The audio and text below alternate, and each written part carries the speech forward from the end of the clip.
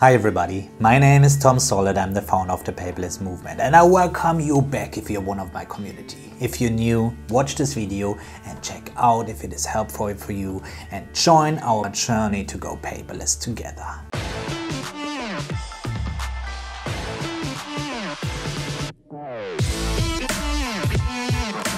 Today I will talk about a new feature I think that is just awesome. Yeah? It is the Siri integration into Noteshelf 2. To show you this, I have to open a new notebook, or I will now open a new notebook. So let's just call this test, it's easy. And once this notebook is created, I can obviously start writing, okay, as usual. Okay, now comes the beauty. If you go on the top left corner there and press the gear button, there it is, add to Siri. As soon you press this one, this picture will open and you can say open test, for example, but it doesn't matter what you say. So you can record you talking now, like open test, and it is recorded. And what this makes now, if I go just back to the main screen, I just ask Siri, so I'm just saying, hey Siri, open test. And there you go. And if you go back to the home screen, this works as well. This means, you know, if you're using Apple Notes, and that you just have to tap on the start screen with your Apple Pencil, a new note will open. So you don't have to go into the app, open notebook and so on.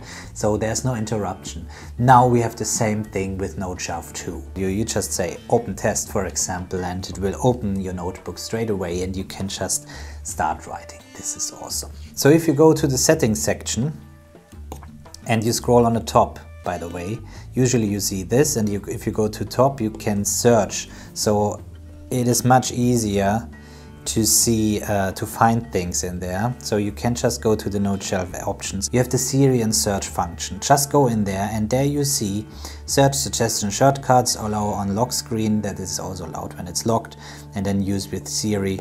And then you go into shortcuts and there you are. You can also create a new notebook. Sometimes you don't want to open your already available notebooks. So here you can just create a new notebook. So let's make this, create new notebook.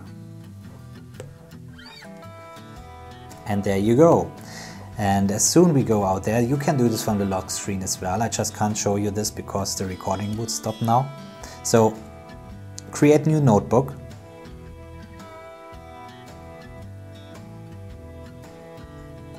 And there we are. We just start writing. Isn't this awesome? And to make a pre-designed notebook the way you want, I think it makes the quick create thing on top right corner here.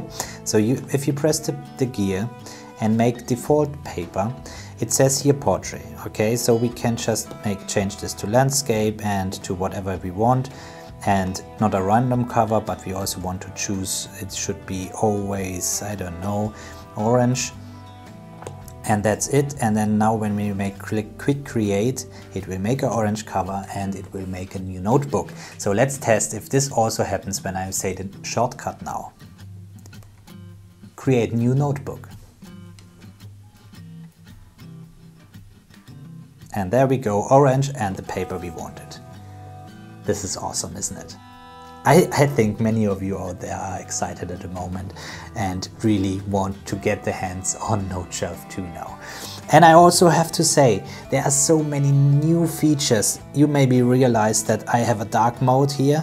It is now available. There's the dark mode for Noteshelf 2. So usually you have these different things, and now you have the dark mode as well. So your Noteshelf here, your Noteshelf is also in dark now. So that's a new advantage. But the most exciting thing, and I'm here in the beta phase of Noteshelf 2 at the moment, is the handwriting. They improved the handwriting. It is lightning fast now. Lightning fast. Unbelievable fast, really.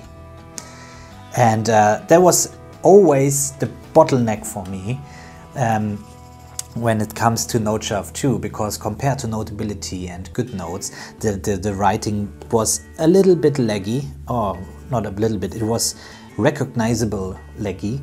So now they improved the handwriting and it is really nice.